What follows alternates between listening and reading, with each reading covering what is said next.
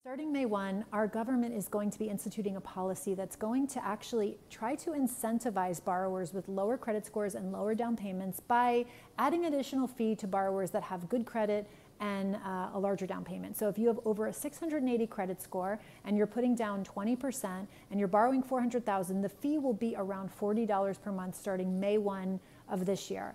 Now, I think the aim of the policy, of course, is to make homeownership available to more people. But when you think of the issues with homeownership in our country and the barrier to homeownership in our country, there's a lot of low down payment programs available, especially through FHA.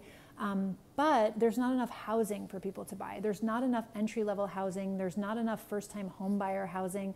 We're seeing it in our market. It's such a challenge for that buyer to end up in that first property. That's really the biggest challenge.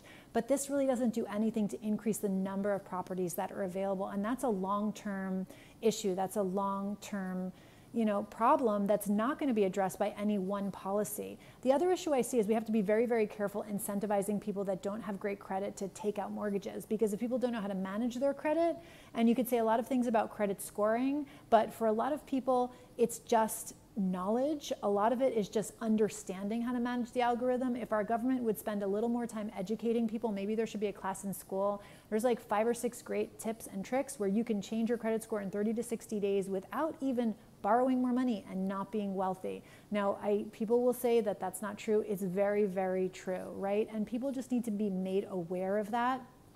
I wish that our government would spend more time in that area rather than trying to prop up people that maybe, some of them might not be good at managing debt. You want to be very careful if you're not good at managing debt when you take out a mortgage, because the long-term financial repercussions of that can be really detrimental to people.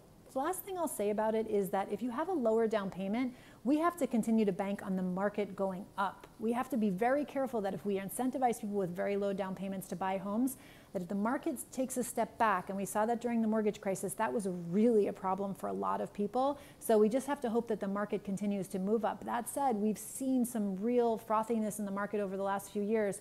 So we want to be careful not to incentivize people to buy homes that are potentially overpriced, because again, those can have a long-term financial repercussions for people. And I know that's not what anybody wants.